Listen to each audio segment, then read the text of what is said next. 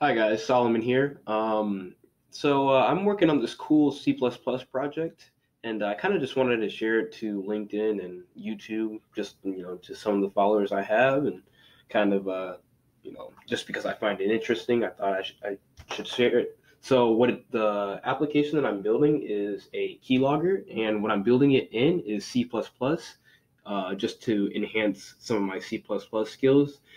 Being a PHP, web PHP developer and a web developer, going into the world of C++ was a bit difficult, and so I had to think of some type of project that would be cool to complete, and so I settled on a C++ keylogger.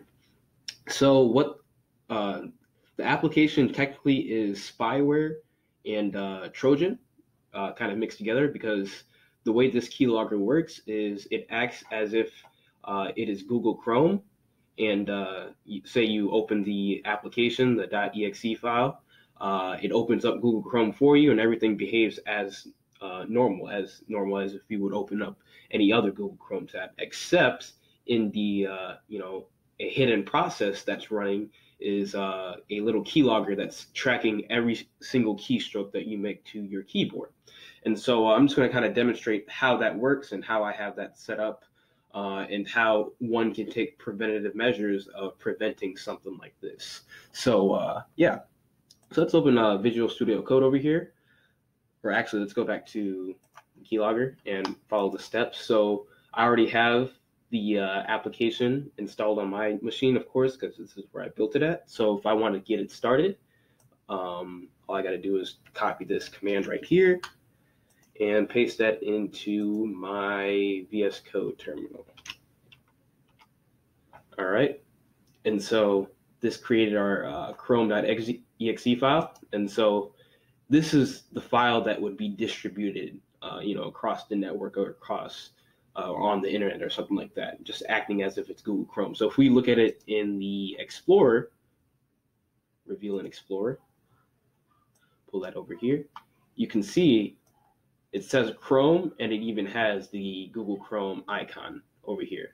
I'm just going to kind of demonstrate how the process of how this application runs. So say we were to run this exe file.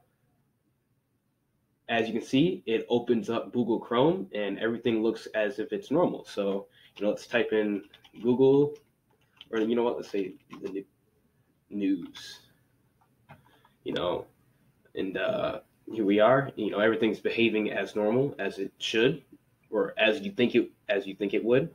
But in the back end, or that hidden process, we have a keylogger file being saved. So if we look at our code over here and we find where the file is being stored, I do have a few things to do left over, like acting. So if this is a real spyware application, it would send out emails or send out the actual keylogged file to the person that's spying on them. So that hasn't been complete yet.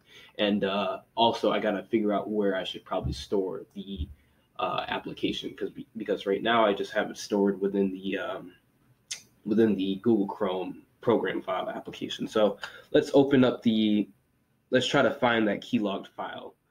So let's go to computer, let's go to program files, let's go to Chrome or Google, go to Chrome application, and here we are.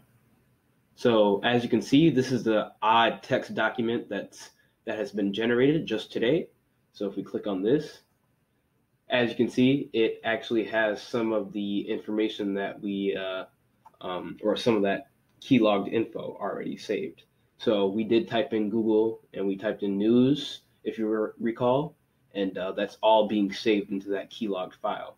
And so if this was a real keylogger, what would be happening is this file would actually probably be hidden and you probably wouldn't even be able to see it. But what would be going on is, they'd have some type of cron running where periodically this keylog file is being sent to the malicious person that's trying to spy on you or something like that. So this is the entirety of the application and how that works.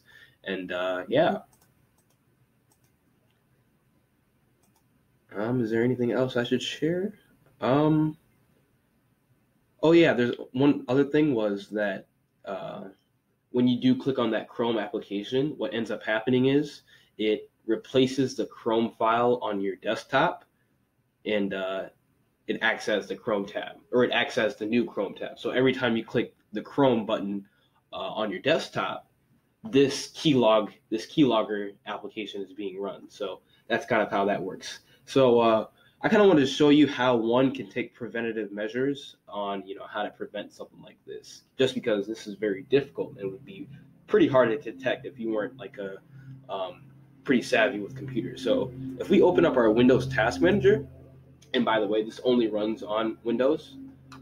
So if we look at some of the applications or processes being run, you can see a lot are chrome.exe, chrome.exe, and all of a sudden you see this one over here where it says chrome.exe and a system32, where you're kind of curious about it. It's not following the same pattern that all the other chrome.exe processes are running. So if we look at this, it's not the same Google Chrome application. This is that keylogger file. But if you weren't being very meticulous and detail oriented while looking at your Windows Task Manager, you'd probably skip over this and not notice this. So if we end this task or end this process, the person is no longer being spied on, or their keyboard's no longer being logged.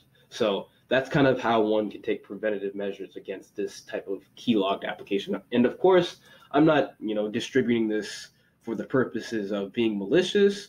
I just wanted to build a cool project and show how one can prevent themselves from being spied on by a nasty spyware Trojan like this. So yeah, I just wanted to share that and share one of the cool projects that I've been working on with C++. So yeah, thank you.